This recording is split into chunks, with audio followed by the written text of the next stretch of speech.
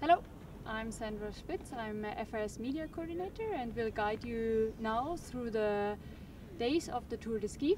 Today we want to show you what on these 2 days before the Tour de Ski is happening. You see in my back here, the Canadians are packing out.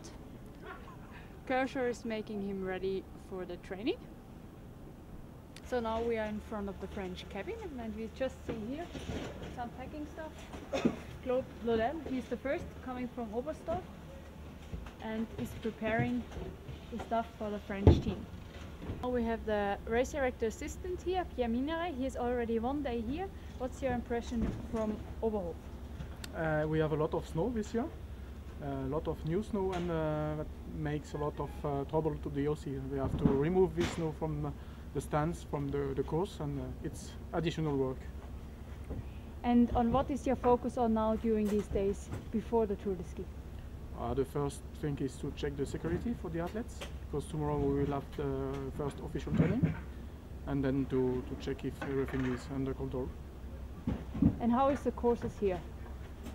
Always the same. That's a difficult course, but in the past we could see that it works for the athletes, so I think it's a good course.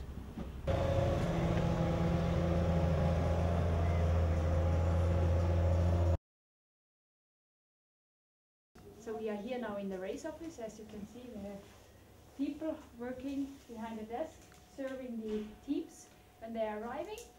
The teams get always kind of package with information, like here.